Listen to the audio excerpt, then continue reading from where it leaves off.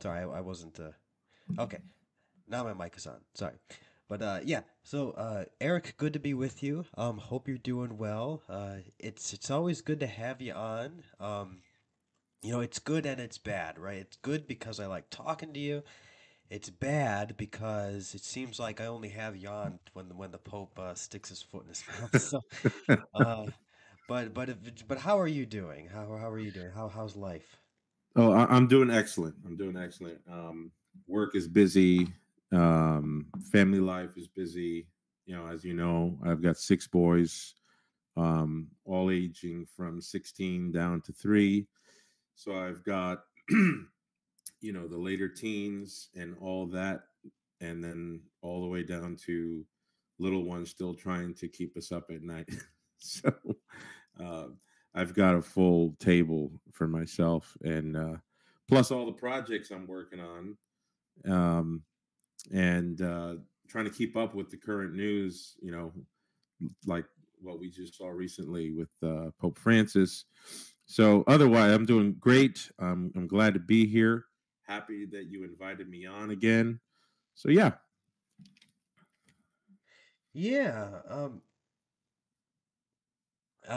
Yeah, I mean, same here, man. Like I just had a son uh this month. Oh, congratulations. Yeah, Yes, I think I firstborn. saw that on on Yeah, on yeah, X. yeah. So that's been keeping me awake kind of all day, right? All day, all night, around the clock. So, that's quite a new experience. Um, but anyway, yeah, that's good. It's good to hear, man. Yeah, I really wanted to have you on just because it's always good to get your fresh perspective whenever we, encounter a new and a fresh new papal controversy. Um, I don't really like doing a stream every time one pops up, but I feel like it's appropriate to do so whenever it's you know, a pretty serious one. Right, right. And I feel like it's a pretty serious one this time. Yes. Yeah. In fact, I would say this is probably one of the most serious blunders that we've yet to encounter. And I'm just wondering if you want to kind of just take the floor, walk us through what your assessment of the situation is. We could go at this from any vantage point. If you want to start with what he actually said or what the Vatican tried to smooth over with their ad-libbed, uh, you know, translation, which wasn't quite accurate. Right, right. So where do you want to take us with this? I'm just very curious about and then we'll get into some of the reactions to what he said from the various like camps, like Pope splainers, etc. Lofton's response. Yes. Yes. Yeah. So this and please stop me when you want. I shouldn't be more than a few minutes here to get us started. But for those of you who don't know, which probably very, very few, most of those who are watching, the listeners of Classical Theists, are probably going to be aware of the recent news. But the Pope had done a visit to Singapore and other places. And in this particular, we are going to be talking about two episodes. One where in Singapore he's speaking to an audience, and he speaks upon the issue of the world religions. And then the second one is a video message that he gave to a congregation that was meeting in Albania, people from the Mediterranean. Uh, so the first thing is what he said in Singapore. And I don't have a transcript in front of me, but most people have heard it over and over and over again. We've heard the Trent Horn replay the video, Michael Lofton replay the video. It's all over Catholic News. So if you want to go watch it, just go to YouTube and type in Pope Francis address to Singapore. All religions are paths to God. And that's basically what he said. And I he mean, I did one can of these. just read it really quickly if you'd like. Go ahead, yeah, please. Yeah, That'll help some of the listeners. just for a context is always important. So he said, and I'm not reading, by the way, from the Vatican translation because I think everybody recognizes that Yep. there were words added that he didn't actually say, right? Um, that they were very much taking their interpretive liberties with that. So let me just read straightforwardly what he said in English. So all religions are paths to reach God. They are, to make a comparison, like different languages, different dialects, to get there. But God is God for everyone. If you start to fight saying my religion is more important than yours, mine is true and yours isn't, where will this lead us? There is only one God, and each of us has a language to arrive at God. Some are Sikh, Muslim, Hindu, Christians. They are different ways to God. So that's the quote. And I have my own thoughts on it. I have my own immediate reactions, my own ways of thinking about it. But I am curious about like I really want to get your take. Like, do you think that for one, first I want you to kind of tackle the immediate objection that comes into play, right? Pope Francis has said elsewhere, so he said elsewhere that Jesus is the only way.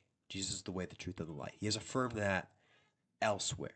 So how would you deal with like the objection that if he's affirmed that elsewhere, how can we interpret this at face value? Don't we have to come to the conclusion that he either misspoke, was mistranslated somehow? What do you think about that?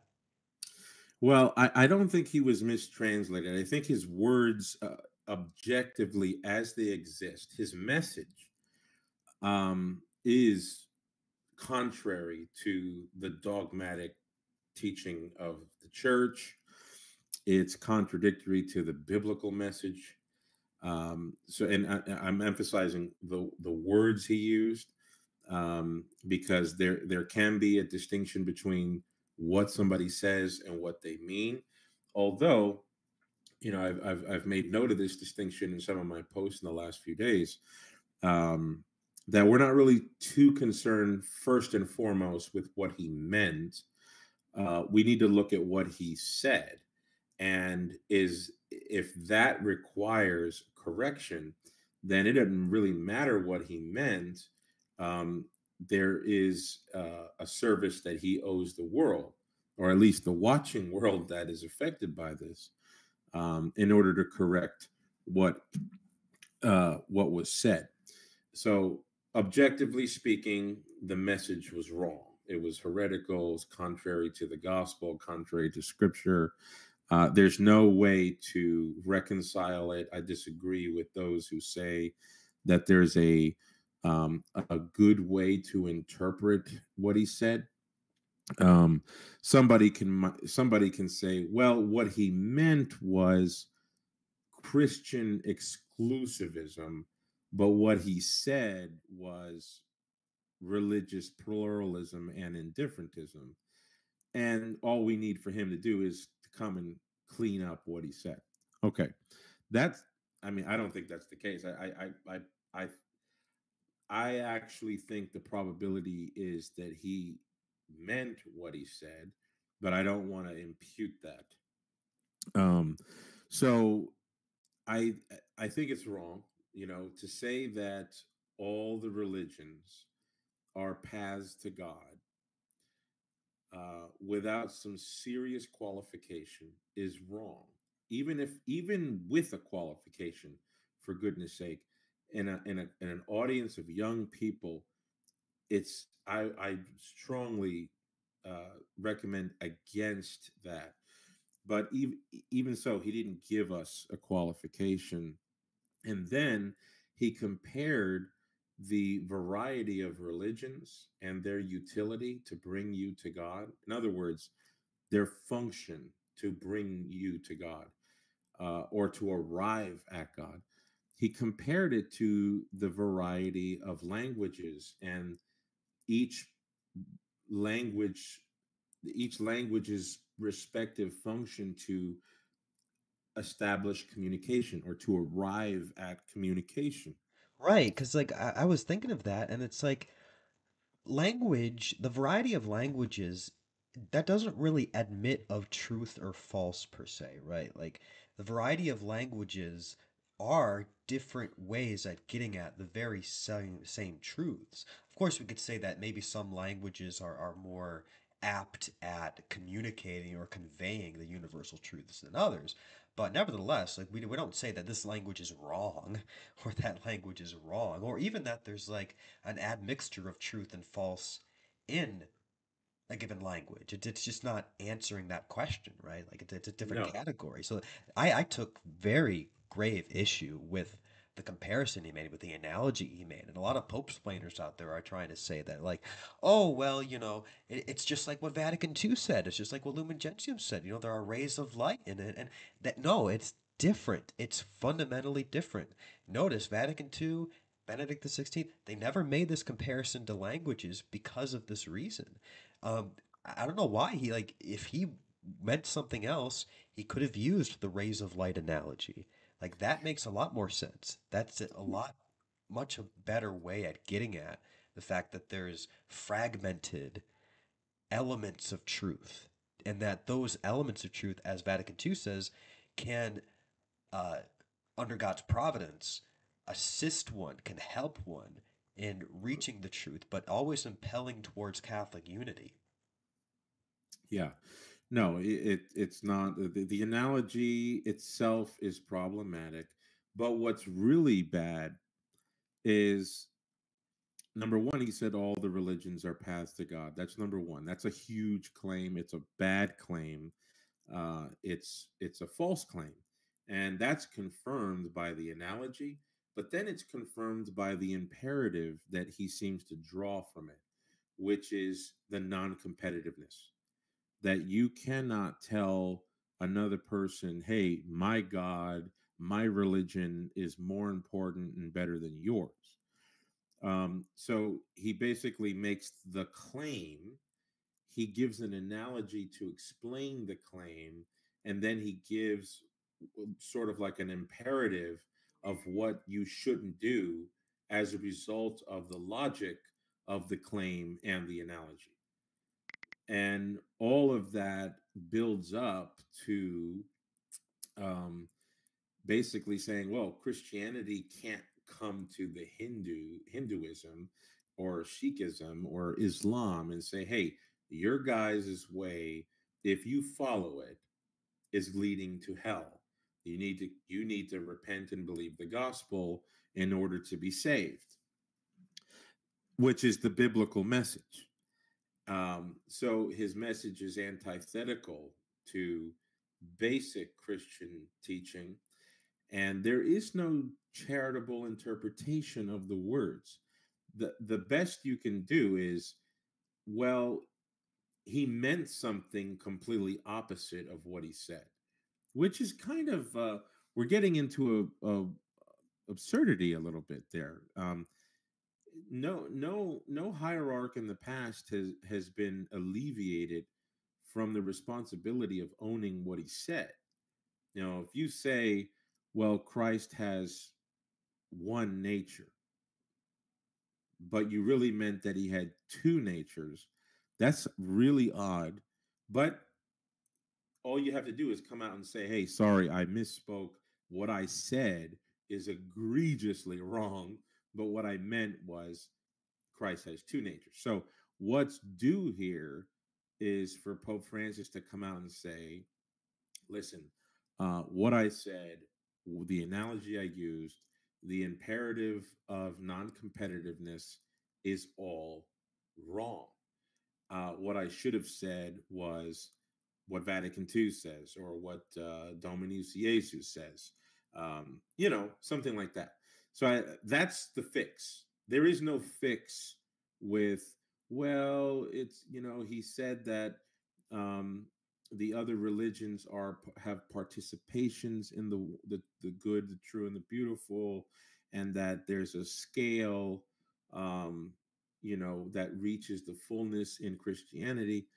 No, that he can't mean that, because his minimum message was the imperative. You can't go to another religion and say, my God's more important, my religion's more true than yours. he excludes the message of Lumen Gentium chapters 14 through 16, in my opinion. Yeah, and you know, I was just there's so many attempts I've seen to try to square the circle here, and again, as I've said earlier, like they will always try to say that, well, he said in elsewhere that Christ is the way, that Christ is the only way to salvation. He said that in other moments. Therefore, he couldn't have meant what we're trying to say. Well, I think that one way to look at it, and you tell me what you think about this, is I think that what he is doing is he is essentially repudiating the communio school of thinking when it comes to how to understand outside the church there's no salvation. And he is kind of landing on the Ronner school of thought, um, which essentially says that in this vague, abstract sense, Christ is the way, the truth, and the life. He is the fullness of God's self disclosure, self revelation. But um, because our nature is so radically inclined towards the reception of grace, these multiple religions, the plurality of religions, each in their own way, um, are paths to Christ. That seemed to be Ronner's view. And then that's where he gets this idea of the anonymous Christian, right? This idea that you can be a Christian even if you don't know it. And the best way that you can be this anonymous Christian for like a Buddhist is to be a good Buddhist, is to be a good Muslim, or to be a good Hindu according to your conscience, right? This priority, this absolute priority of conscience. And apologies, I have a minor cough. Um, and it seems to me that that's, I mean, Ron articulated at a much higher level of sophistication than Pope Francis, of course. Um, and correct me if I'm wrong, if I'm mischaracterizing what Ronner said. And I know maybe I'm um, uh, opining more on the logical conclusion of what Ronner said. But it seems to me that that's kind of where he's going. That seems to me how he would try to square the circle there is to um, pivot towards that school of thinking. But it seems to me that Dominus Jesus has completely ruled that out. Like Dominus Jesus is seemed to me to be a repudiation of the Ronner school of thought of the anonymous Christian. And Benedict the XVI himself, in an interview, repudiated the idea as well. So I don't Mm. see how uh, we can go there. Yeah. So this is one of the points that we've heard from some of the let's call them the Pope splainers, right? I had somebody recently tell me that the term is dumb, and what does it mean? You know, it's just a silly term. It's just a way to use less than half a second to refer to a certain a group of influencers and people online or in conversation who are stretching the bounds of reason. I'd like to work out like a tentative definition of a Pope splainer. I'm actually planning on Okay. doing a whole video on it. Um, I think we want to distinguish it from like the noble intention to defend the Pope against unjust criticism, right? Like that seems to me to be that's just what a loyal son of the church does. But to me, what a Pope splainer is, he's somebody who, upon hearing an ambiguous or a controversial statement of the Pope, their knee jerk reaction is not to interpret the Pope according to what he said, so much as interpreting the Pope in accordance with their a priori assumptions about magisterial safety. Right? That is their go-to. That their knee-jerk reaction is to say, okay, he must have meant this, that, and the other thing because of my a priori assumptions about what is entailed by the indefectibility of the church, that it cannot extend to allowing for an instance where the Pope teaches something in his non definitive magisterium that contradicts higher level church teaching. And it's on that basis that they explain away everything that the Pope says. It's, and one reason why I think that, because someone might say, whoa, you do the same thing when you come across an apparent contradiction in scripture or something else. But I think the difference is that, one, when we're talking about scripture or even like definitive teachings of the popes, that's a matter of divine revelation, right? And if we were to throw that away, we would have to ultimately throw away divine revelation itself, the Christian faith. It's not to say that the Christian faith is unfalsifiable, but it is to say that if we were to admit a contradiction there, we would have to throw away the Christian faith. But Mhm. that is not the case with this magisterial safety idea. This is theologumenon. This is theological opinion. So it's Mm. like, it seems to me it's dishonesty, disingenuousness is um, taking the front seat here because there's no compulsion to uh, uh, trap yourself in these categories of thought uh, by necessity. I mean, you could just throw away the a priori assumptions, you know. Right. Yeah, I think that's a good description. I also have a tendency to think that, also in contrast to the noble guy, the noble Catholic, who's trying to do his service to the um, divine establishment of the papacy, is somebody who is all right having a very poor expectation of the the universal Roman pontiff, such that as long as he's not teaching heresy or is a heretic, then basically we must talk about him and cover over anything else that may be objectively critical, in such a way that if it was somebody else, like a cardinal or a bishop or a priest, and obviously like a lay person, uh, it would warrant no criticism, no serious consequences. In other words, I'm thinking of um, like I'll just mention Reason in Theology. I don't even want to mention the name, but Reason in Theology, when he is talking about um, the Pope, recently he compared the situation of a Pope in the past who committed adultery and was caught, and the husband of the woman he committed adultery with uh, killed the Pope, right? I didn't actually look into the historicity of this thing, but I'm sure it happened.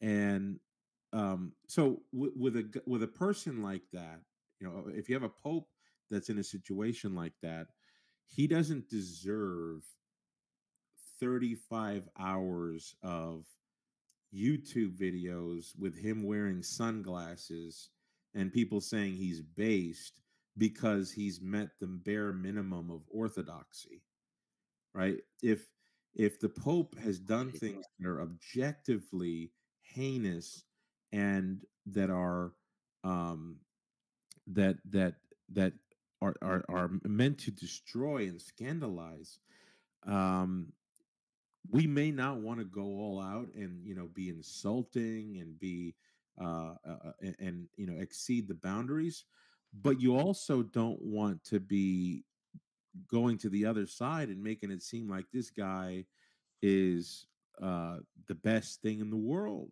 See, you and know? it makes us come off like, and I've said this before, but like snake oil salesman, like Yeah. it's slimy. It's like used car salesman kind of tactics. And another thing that gets me is like a lot of these people will readily concede isolated incidents of the Pope's misdoings on these occasions, but then it's like after every incident, it's a blank slate all over again.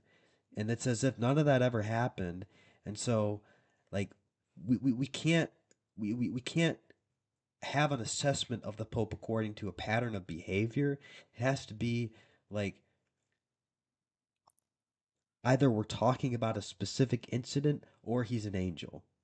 Like he's an Right. angel like 99% of the time, except in these scattered incidents, but outside of the context of those scattered incidents, like he's the most base pope ever. And it's like that's just Nah. wearing Nah. like funhouse glasses. Like that's just Yeah. not seeing It's crazy. reality, you know. Yeah. Have you But noticed anyway, this? to speak to your point about Ronner, because this is where Yeah. this is um, the point we want to establish here is that uh, he is going in the Ronnerian route. Ronner, as those of you who've studied Ronner know, he did make a. He was very strong on the exclusivity of Christ as the only ontological way to heaven, right? But um, and this is why I hesitate to make such a huge divergence between Ronner and Ratzinger. I'll probably get some flack for this, but uh, Ronner would just simply say, and this is what I think Pope Francis would say, because you've got these Pope splainers who are saying, "What are you talking about? He said this last year and the year before that Jesus was the only way." Okay, well, Ronner said the same thing. Okay, but what he understood by that was when you, and I'll just use a practical example. If you have a Hindu who is in a room with that ugly doll, the Durga goddess, with the makeup and the headgear. It's this big doll with white pale skin. And if you've got a Hindu that's worshiping Durga, that's what the person is doing objectively.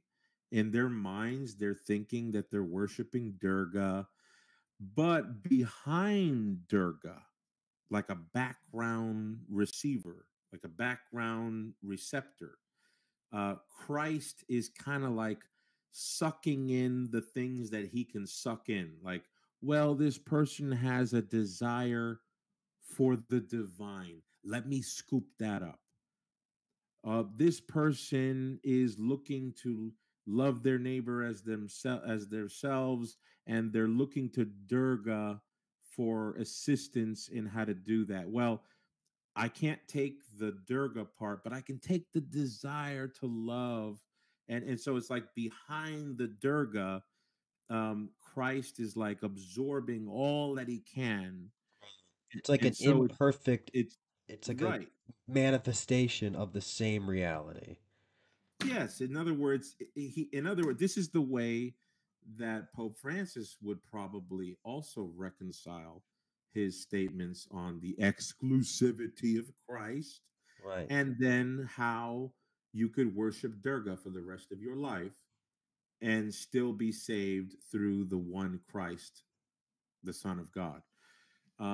It's because Christ is kind of like in the background of all this pagan and false religion, and he's sucking in anything he can that would be good, would be conformable to the natural law, or Right. just and I hope. I mean, it's crazy to really speculate on this on any kind of like real consideration. But here we are. We're at the point now, and we've been here for decades, where we're actually conceiving of what I'm talking about.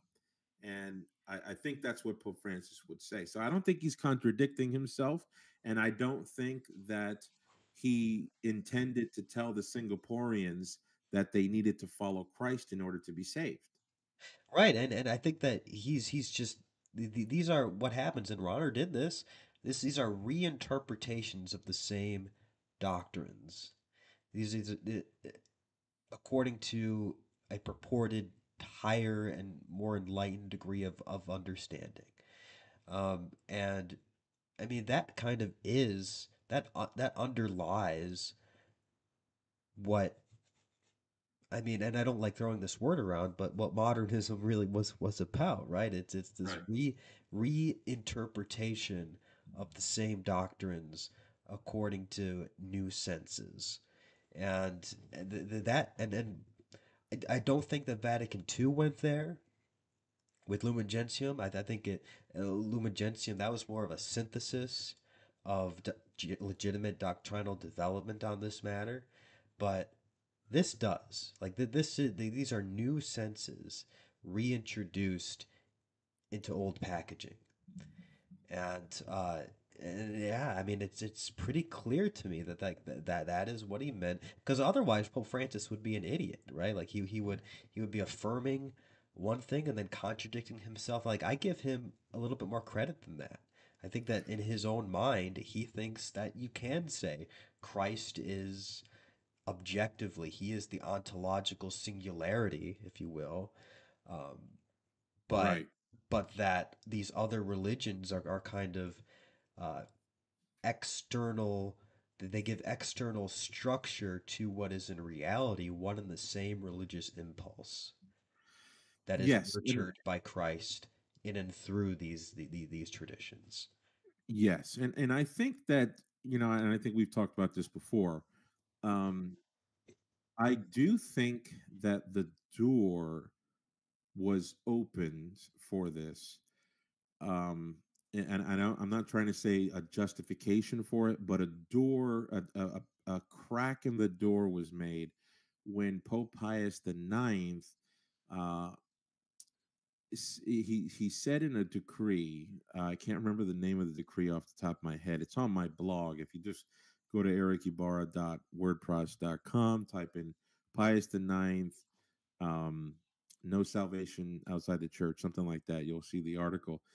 He made a decree where he said that it's possible for people who labor in invincible ignorance of the true religion to obtain eternal redemption. And he gave a number of conditions, right? And it looks like those conditions are, theism, like there's a recognition that one has to long for God, believe in God, and follow the conscience, the dictates of their conscience to the best of their ability, albeit under the supporting help of God's grace.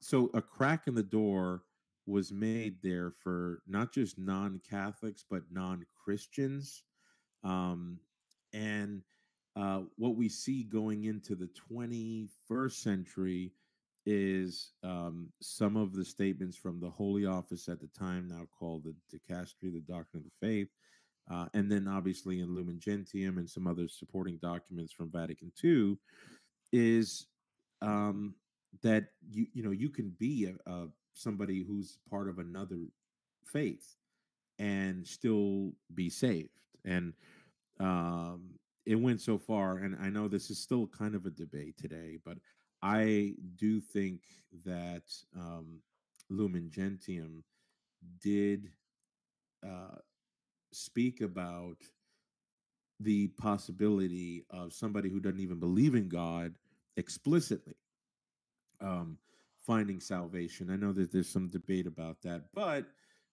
in answer to some of the problems that have been going around since the 60s and the 70s, uh, Dominus Jesus was published, and I think it was in the year 2000, 2001. I can't remember. Um, and in that document, you've got once again a reaffirmation of the exclusivity of Christ, but then you also have this recognition that whatever is good, true, and beautiful in the false religions can serve to assist and prepare people for the gospel. And even uh, if they have invincible ignorance and never attain to an explicit knowledge of Christ, may assist in their own eternal redemption, participation in the Paschal mystery. And so I, you know, I think what has happened is you've got this deadly shift in looking at that as very improbable, something not to consider, something not to rely upon Sure. in order to extinguish missions, to a high probabilistic view that given the mercy of God, the love of God, and the ignorance of the world, and how everybody's just such a fuzzy wuzzy little booger head and nobody really knows what's going on, and we're all suffering, and we're all, poor thing, pobrecita. And you get a guy uh, trained in the schools like Jorge Bergoglio, and he ends up taking what Pius IX said, what the Holy Office said in the 1940s, what Vatican II said, what Ratzinger said, but he mixes it in with this extremely um, high probabilistic view that, this is not something that is rare. It's not something that we shouldn't talk about. This is something that we can just sort of flaunt out in Right. the open, because remember, this thing he did in Singapore, classical theist, he did his thing where he's asking the audience questions. Remember, he did this with the atheist Yeah. father. He just knew that the people around him are all secular humanists. Yeah, they're Catholics, whatever, but he just knows that the general population are humanists. It's what's going to favor us and diversity. Right. So he knows what he's going to get from the audience. Remember, he said, this little boy's father, he didn't believe in God. He was an atheist. He had his son baptized, but he we could see that he had good intentions. And does God turn away his children when they have good intentions? And he asked the audience, and the audience didn't answer right away. He goes, I can't hear you, and they all say, no, no, God doesn't do that. And so he establishes his point that here's an atheist who all he had to do was get his son baptized. And for Pope Francis, that was like equivalent to martyrdom, because Right. the boy was enabled to pray to the Father, right?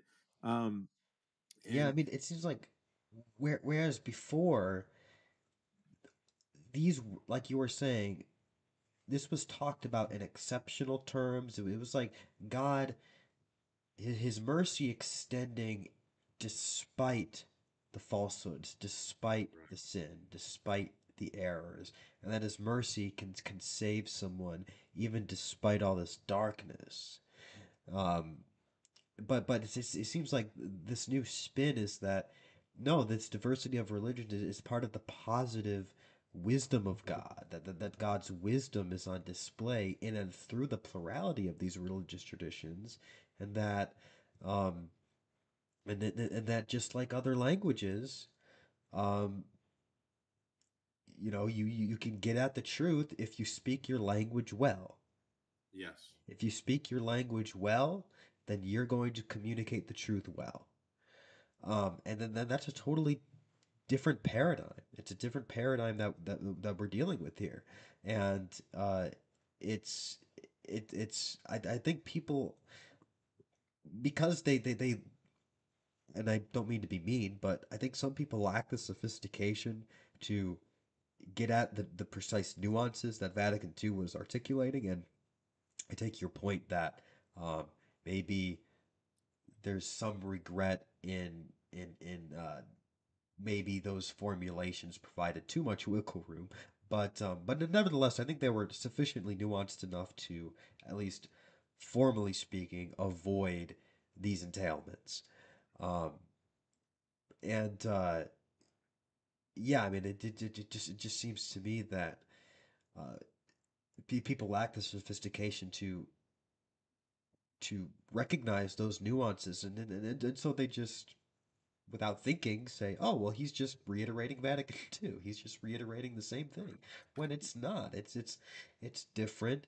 He's coming from a different school of thought, and it's a school of thought that I think is certainly religious and differentist in nature, and I don't see how you avoid those conclusions. And so I think the next question is, he hasn't taught this at a magisterial level, but but what do you think should be our response as lay faithful? Because I've tried for very long to be, and I still will be, as respectful as I can toward the Holy Father because he remains the Pope.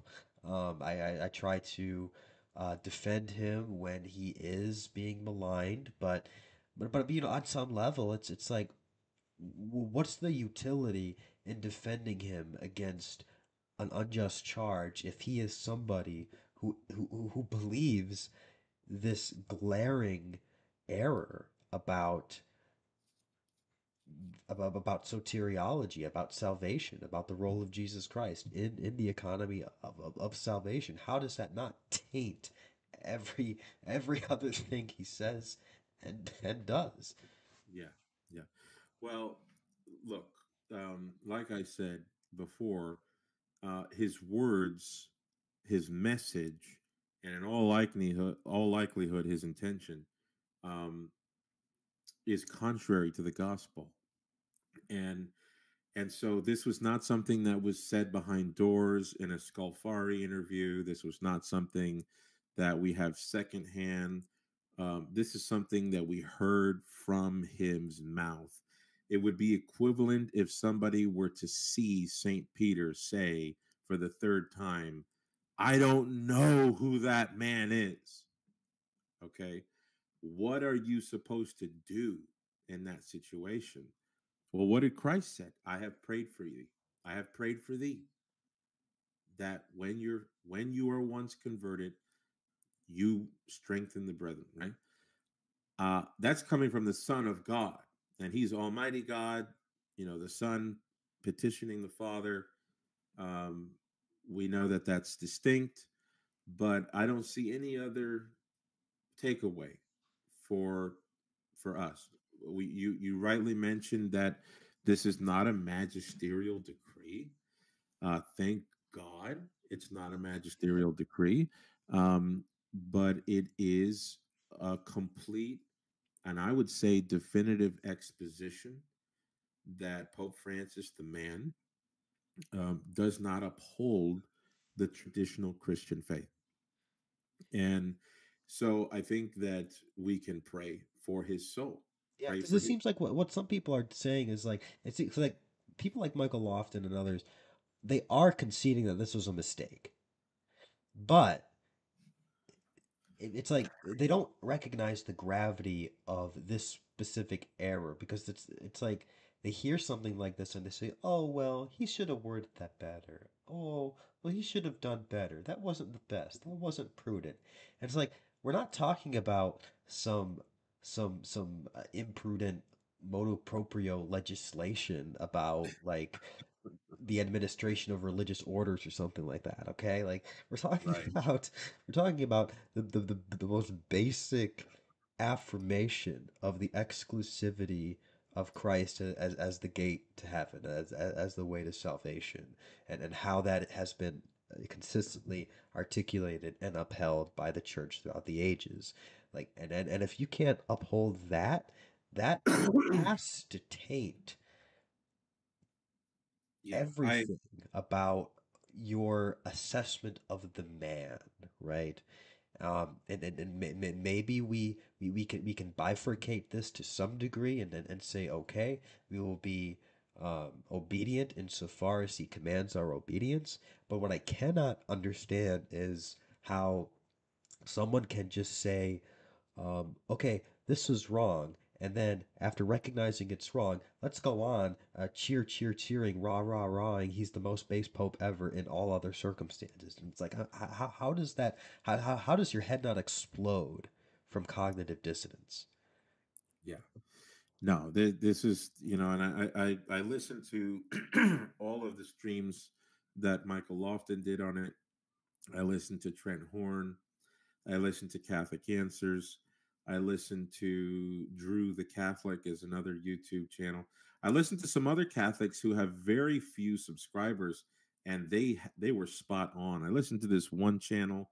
It's called the Catholic Skeptic. It's an older gentleman. You know, he's got his gray hair, and he just 2,000 subscribers, and boy, he got it solid. You know, he said, "Look, I'm not trying to judge the man. I pray for him, and I love the Catholic Church. I love the papacy, but this was um, an absolute contradiction to the basic Christian faith, and there's no other way to twist it and turn it." But with Lofton and Horn, um, what they try to do is they try to say, well, there's a charitable interpretation, there's a favorable interpretation of what Pope Francis said, um, and so we're bound to that. But Lofton, what looks apparently like a lot for the first time, belabored the fact that Pope Francis, number one, causes confusion. Number two, he is a bad communicator, which I don't agree with. I thought he communicated quite clearly, and that he doesn't help by not fixing what is a clear scandal created by his words. So Lofton went into some criticisms of Pope Francis, but he didn't get to the issue that he is one of the reasons why he's so incredible to the eyes of thinking people, is that look, it can walk like a duck, sound like a duck, smell like a duck, but we're demanded. It's a mandate for us not to say it's a duck. It doesn't. It gets to a point where it's like nobody thinks that way. Nobody's going to respect that kind of thinking. It's just ridiculous, you know. And I gave the analogy of a defense attorney, a client, and a prosecutor, where the prosecutor gets the client that's being defended on the stand and just straight up asks the guy, "Hey, look, we've been at this for 8 months. Yes or no? Did you commit this murder?" And the client says, "Yes." And then the defense attorney gets up and says, "Well, jury, um, I I want you to know that we are obliged to give a charitable interpretation of this. If we want to love our neighbor as ourselves, what would you want to be done to you if you were in this circumstance?" So what I propose is that when my client audibly said yes, he in his mind intended to say no. And so we should register it in the minutes as a denial to the question. Right. But it was okay. Is it possible that my client actually said yes but meant no? In the world of all possibilities, is that possible? Yes, it is possible. Is it absurd to take him that way? Of course it is. But Lofton is of the perspective that you are required by charity to do something like that. Yeah. And I think what when you're at that stage where you're going to do that, um, there is no fix to the problem, because Right. you are literally taking objectivity and intentionality and putting them at a parallel distinction infinitely. You can Right. always infinitely put Yeah. them at odds with each other. And so what you've got there, Lofton, is unintended by you, is an infinite loop to defend Pope Francis. Yeah. And sorry to say, that's what's ruining the credibility of reason and Right. theology. That's why I feel like there are no breaks to it. And I feel like he could say anything at this point, Yeah. and there would always be that crack in the door. There would always be that theoretical possibility that he meant something other than what he said. And it's where you take charity and you put it in conflict with reason, Right. with and that is something that is just I think alien to Catholic sensibilities, right? Like Yeah. if you're giving somebody the benefit of the doubt means that you have to forgo your critical thought, that you have to forgo your rational faculties, then that cannot that just can't be right. That cannot be a faithful and an authentic application of charity. Like No. charity is always going to serve the truth. It's always going to be congruent with a straightforward application of common sense. and um, and if that conflicts with your a priori assumptions about what the indefectibility of the church should look like, then maybe you gotta rework your a priori assumptions. Yeah. Maybe you got to go back to the drawing board. That's correct. I know that your dissertation might have rested on this on these a Right. priori presuppositions, but maybe you got to give that up, man. Maybe Yeah. you dug Yeah. yourself into a hole in your writing, and you gotta rethink this a little bit, remodel. Yeah. Yeah. I mean, look, it's not a waste of time. I mean, we spend years on all Yeah, these things, and sometimes Uh, we're better off realizing we're wrong over even the course of years, because we're better we're better now than we were before, because now we know better why my original assessment was wrong. So you can only it only serves to benefit, you know, yeah, But at least Horn and Lofton did express that the Pope is a reckless leader. He's poor. His behavior has been poor, and especially now, Lofton made this point, which, and I'm glad that he emphasized this, and so did Trent Horn, that now that the Pope knows, um, uh, because we're not going to even entertain the people who are going to say, "Well, you think the Pope knows?" We're not going to even entertain that, right?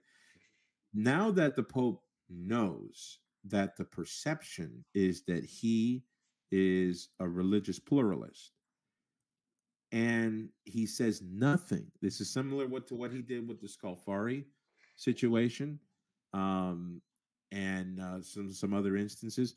Now, if we get absolutely nothing, if he pulls one of those things, it's like, I'm not going to say a word about this thing. Um, that also solidifies the need to pray for him, because it's very clear that he is not he's being negligent, is what I'm trying to say. And so I'm happy that Lofton and Horn at least got to that, you know, the typical interpretation of Honorius, where he's negligent right. to his duties. Um, so, but yeah, the second thing to the Mediterranean folks in Albania, where he says that the religious cultures and the religious identities in their communities there are all a gift from God. The differentiation is rich and a gift from God. That also doubles down on what he said before, because you know he's basically saying that God, how do you enrich a culture with diversity that you would say is rich and a gift from God, and then say the same thing about the religions, but not mean that God intended those differences by design, like by Well, positive that design. also that kind of gives us a fresh look back at what he said a few years back about the distinction between God's antecedent and permissive will with respect to the diversity of religions. Like he was Right. compelled to walk it back a bit, but in light of these new comments, one is led to think, well, of what value is that correction, really? I mean, Right. if if this is really what he means, um, like, because what he's saying here is not at all in harmony with the idea that this is just the permissive will of God.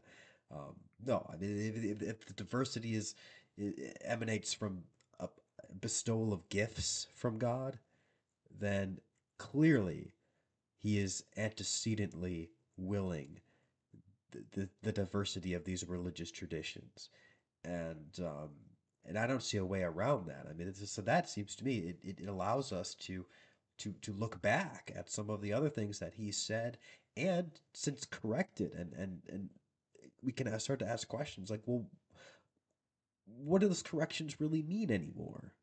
No, yeah.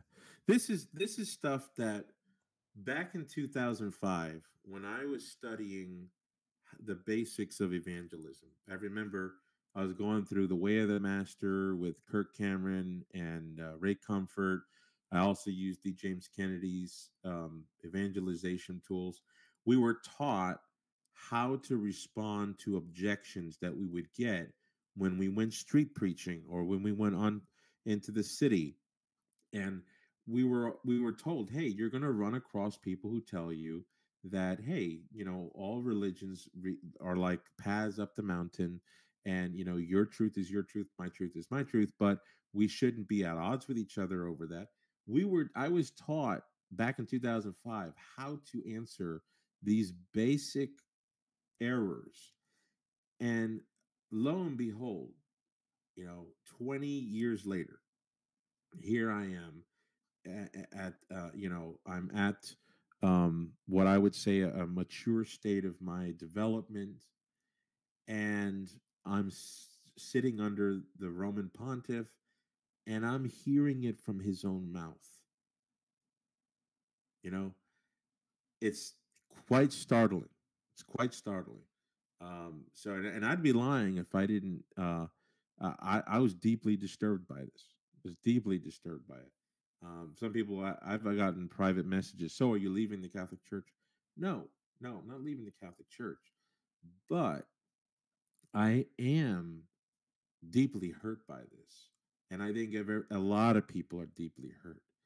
And I think it only serves to deepen the wound when you've got folks out there uh, who are trying to say that no, you are the problem, Eric. Your education on these things is the problem. Don't you know Acts 17, the unknown God? Paul said it. Paul said that the Right. Athenians the Athenians were worshiping the unknown God, which is probably a point we should talk about, Yeah. because Acts 17 has been the mouse hole that has turned into the oasis where the modernistic trajectory, picked up more by Ronner and company, have used as a catalyst in order to incorporate this diversity, exclusivity, tension with all the world religions and the exclusivity of Christ. So why don't you give your thought on that? Like, Yeah. So what do you think? What's your well, best exegesis of that passage in light of the exclusivity of Christ? right. Well, you know, um, Paul has to be read with everything else he says, right? This is interesting because when it comes to the Pope, it's like you got to interpret him according to everything he said, right? But for Paul, it's like all we got to do is go to Acts 17, and he says, "Oh, the unknown God whom you worship, him I will speak of." And it's like, boom, that's all we need to know. He just said they worship God, so it, you know, now we need to construct an entire theology on how these Athenians were actually anonymous Christians. Um, that's absurd. Okay, Paul in his letters, if you take his corpus and see what he says about pagan practices and what they achieve, right? Nowhere does he say it achieves koinonia with the true God. In fact, he says that it wards and forbids communion with the true God.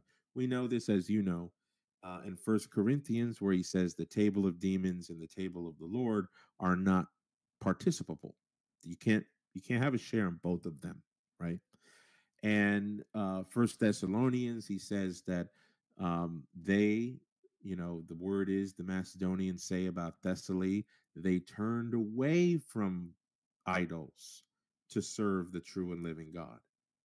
Okay, Ephesians 2, he says once before you were known by Christ, you were. This is Ephesians chapter 2. I'll read it for you because this is one of those texts that the Acts 17 folks don't really like to go to, because it seems as though Paul, go eat popcorn. That's how I remember Ephesians. Go eat okay, yeah. This is where Paul almost sounds like completely out of harmony with what they're saying. Um, yeah, he says, but okay, wall of hostility without God.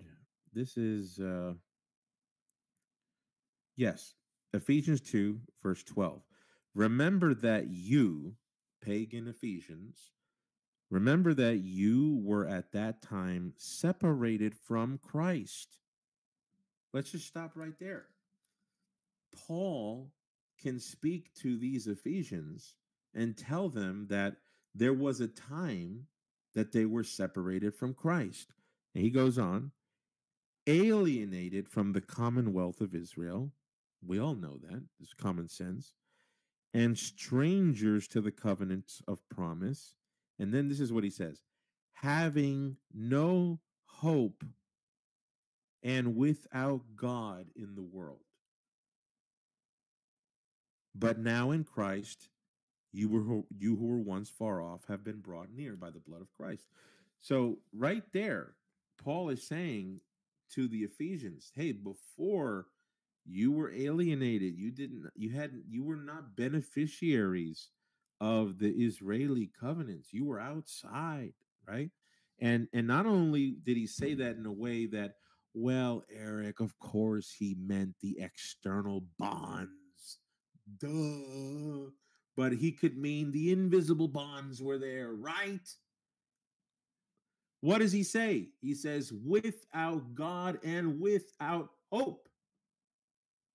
Now, we don't have to absolutize that necessarily, but we should give it its due weight. Paul does not have the perspective that these Gentile pagans were somehow, worshiping God, right? So in Acts 17, um, he uses the inscription on that altar to the unknown God as sort of a roundabout tool in order to tell them, hey, look, you guys worship what Zeus, all these different gods and goddesses, the whole pantheon. You know them. Well, there's one that you recognize that you don't know. Okay, I'm going to tell you about what you don't know. And I looked into the commentaries on this, Augustine, Chrysostom, and it almost sounds like they do like what the Vatican II is. I shouldn't say Vatican II, but the Ronarian methodology of Acts 17. Almost sounds like they do it, but then they clarify. No, they didn't worship the true God through this altar.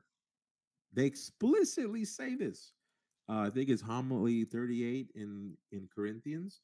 Read the whole thing, friends, from Chrysostom. And there's not a lot of patristic commentary on this thing with To the Unknown God. If you go to like IVP's into commentary, ancient Christian commentary series on the Book of Acts, for example, um, it quotes from Chrysostom, Bede the Venerable, but it doesn't really have an extensive collection of quotations there.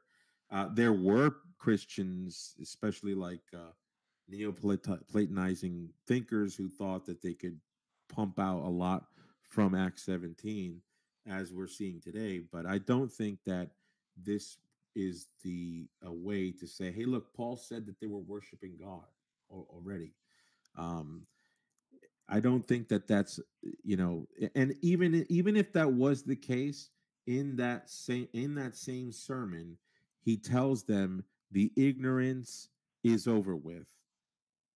God has overlooked the ignorance of the past, but now commands every man everywhere.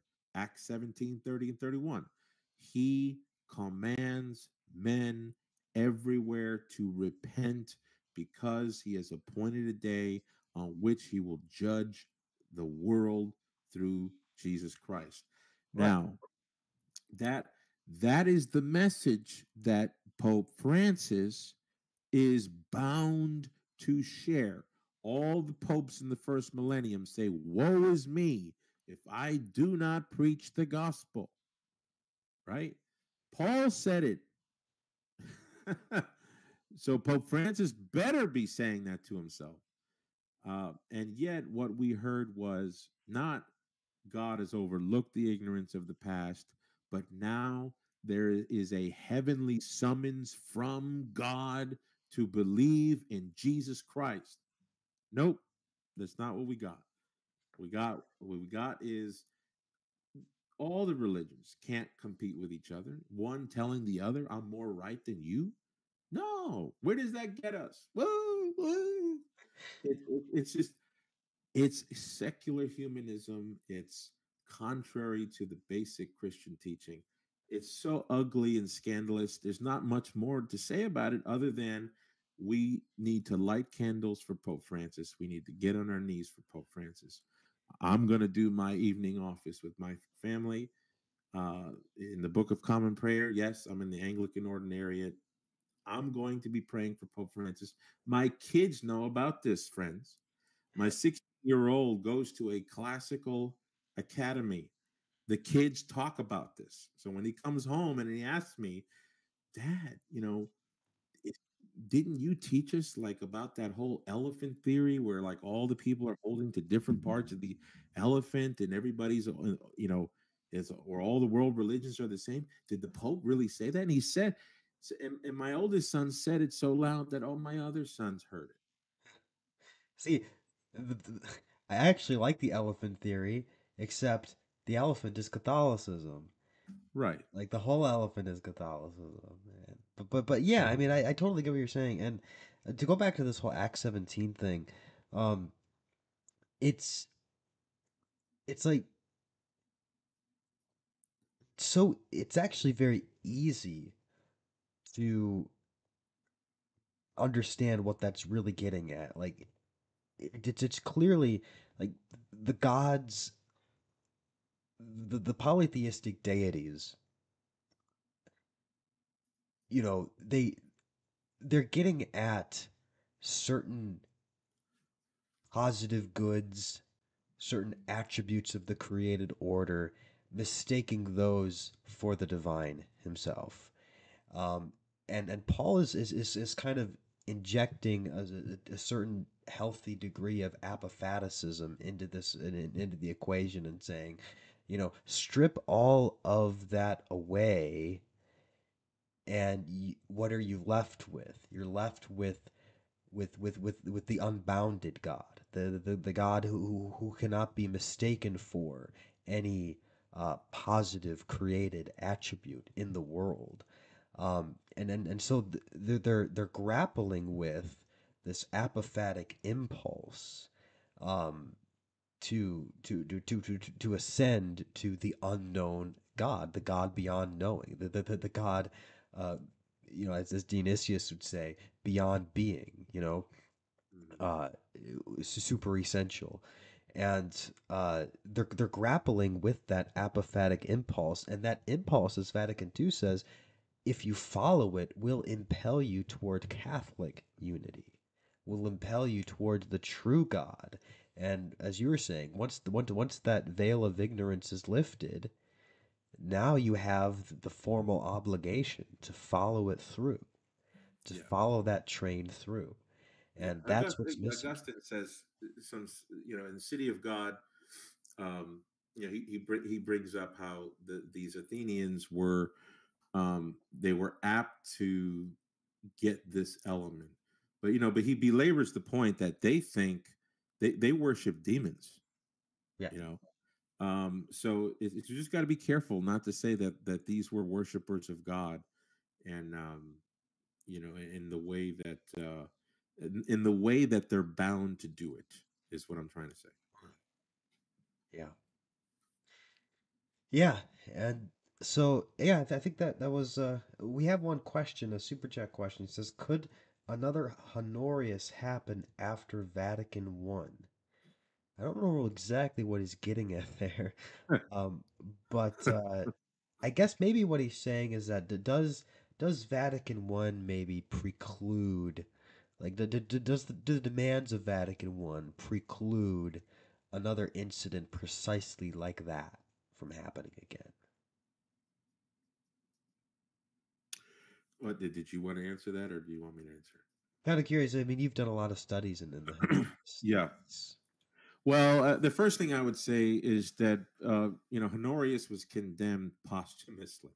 So not only Vatican One, but we're talking about a more developed Western canon law would preclude another instance of condemning somebody.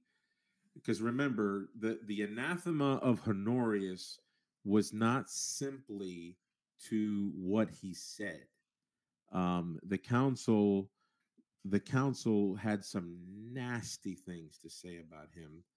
The imperial edict that was published right afterwards accused him of resurrecting Apollinarianism and that he was wicked for it. So, I mean, they judged him as a heretic in material and form. Okay. 40 years after he was dead. I don't think the post Gratian canon law, the way that the Catholic Church adjudicates heretics, Right. I think that would completely preclude another precise, um, Honorius situation. So we don't even have to go to Vatican One to say that that's Sure. precluded. But if he's asking, is it possible for for a pope to become a material heretic or a formal heretic, um, and after Vatican One? I don't see anything that would preclude that from Vatican One Yeah, because I don't either. I mean, that there is, I think that one thing that Vatican One did do is it kind of completely solved the conciliarist crisis finally in right, a certain way. I mean, a lot of people don't realize this, but I mean, but that the conciliarist error heresy, during the 15th 16th century wasn't really fully resolved until Vatican One, I would argue. It was a very long-standing problem in the church, and how the church grappled with this with these concepts. Um, and so I think in some regard, you know, Vatican One furthers the development of doctrine on the papacy in a way where we wouldn't. Um, it would be very difficult to envision a scenario where conciliar authority would have the last word as far right, as the Pope's orthodoxy, but right. um, Yeah, Leo the Second, was really what nailed the, put the nail in the coffin on Honorius. yeah, Um, you know, but that he's a pope judging a pope. So I mean, I don't personally know how a reigning pontiff could be deposed or fired from office. Obviously, that's impossible. Um, I don't know how much I am uh, convinced by the theories of a recognition of a self forfeiture of office by, manifest, formal, uh, obstinate heresy.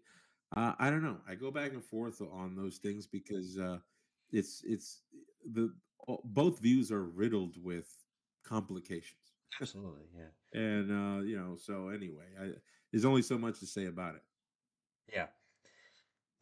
You have another super chat which says, as an Eastern Orthodox convert to Catholicism, this stuff always gets very disheartening. Makes it harder and harder to not regret my decision. Love both of you guys' work, though, and God bless. Yeah, well, I mean, I'd like to say one thing about that, and I'd like to know what you have to say.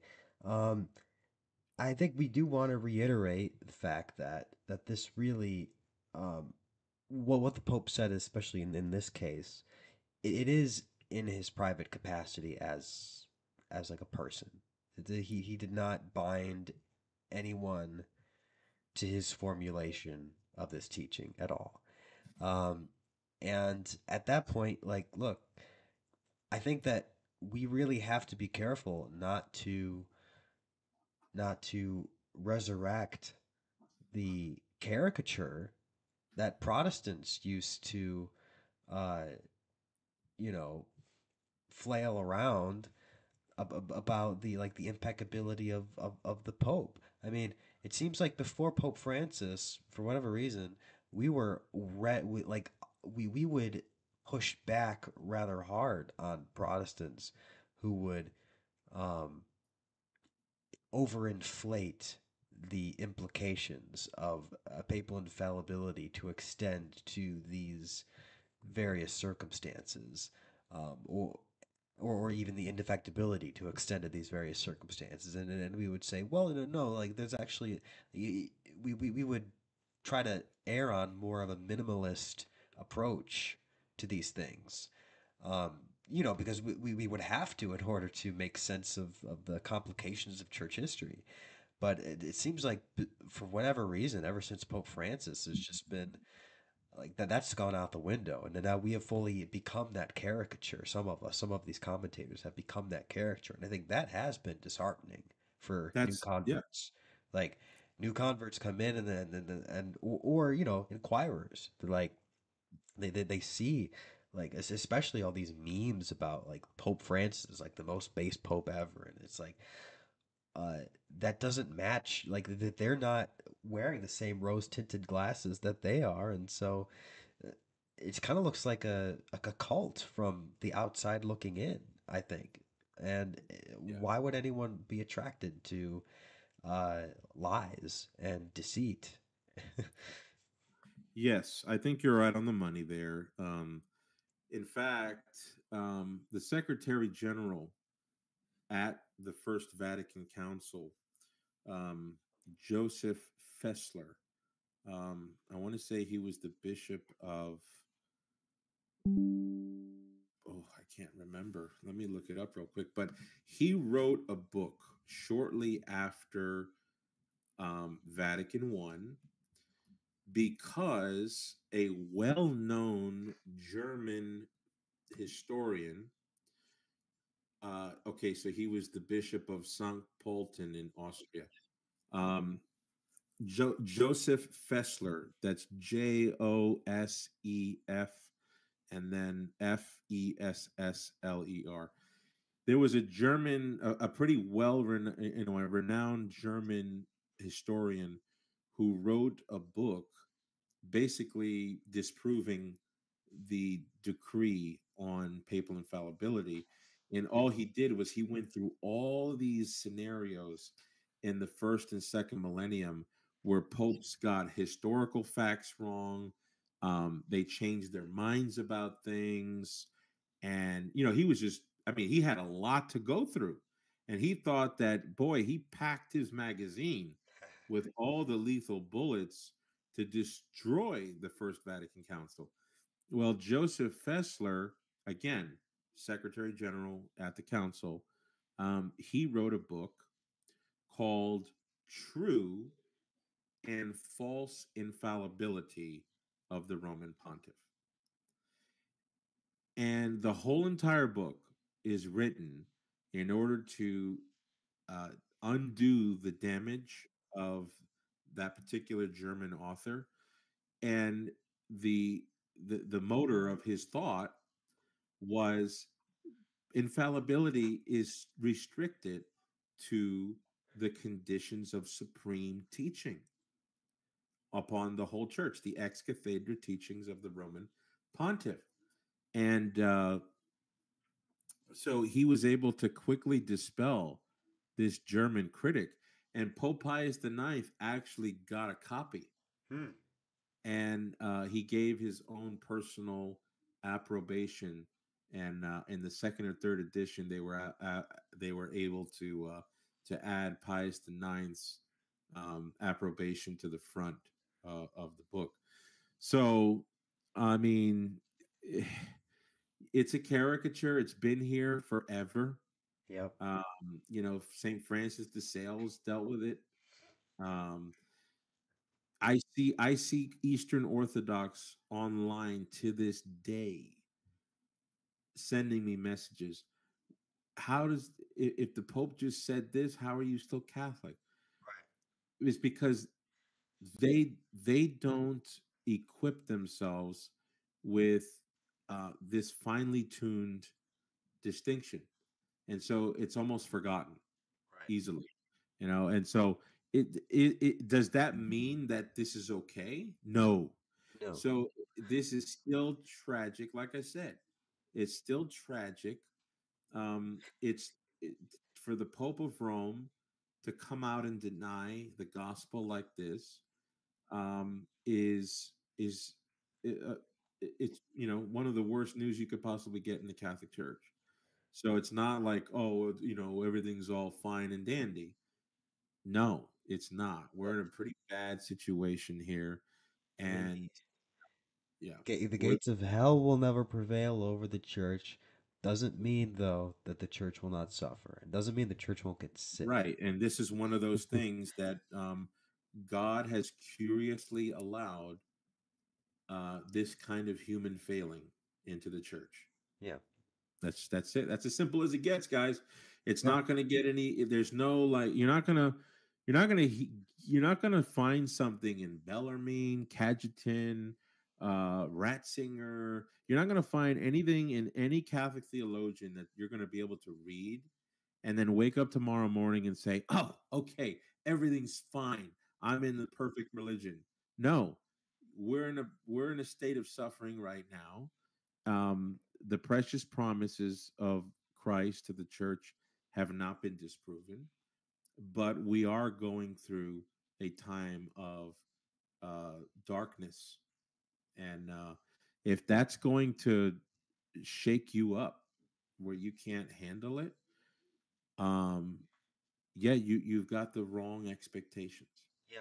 I think that's the key. The wrong expectations, and that's I think where a lot of the correction has to happen. Well, thank you, Eric, for coming on, and I really value your insights. I think this has been a great discussion. Um, if you want to Thank you for close having out, me. yeah, yeah. If you just let people know where to find your stuff and everything. Yeah, yep. So I I've been laboring at Patreon. So if you want to have access to some of my courses, I have a whole course on Pope Honorius, take you through the whole thing on Patreon. I've got a course on justification, dealing with the Protestant debates. I'm actually lecturing through my papacy book right now, in my Patreon, and then I also have exclusive articles and other things that I put out there. I'm also preparing for a debate on the papacy with Nice. an Eastern Orthodox apologist, Ubi Petrus. Will be Ah, meeting. okay. We'll be meeting in person at the studio of Pints with Aquinas, October 12th. Um, of course, the debate topic excludes these recent events, but I'm sure that um, I'll probably these write well. these recent events are probably going to come Yeah. up in that debate. That's fine. But Yeah, my Patreon. I'm on Facebook quite a bit. My YouTube channel, Classical Christian Thought. I'm just trying to do what Reason and Theology did back in the day, where I had the best of the minds in our Catholic world today, even non-Catholic world, doing interviews and discussions and roundtables. So if you're not already subscribed, please do. That'll be tremendously helpful. I think you do a great job at that, man. Thank you. And thank you for coming on, and God bless you. Yeah, and I'm back now. I've had a little bit of a hiatus due to getting adjusted to the newborn, and I've been sick, but I'll be putting out a lot more content. And thank you so much for coming on, Eric. God bless you. Yep. God bless you, sir.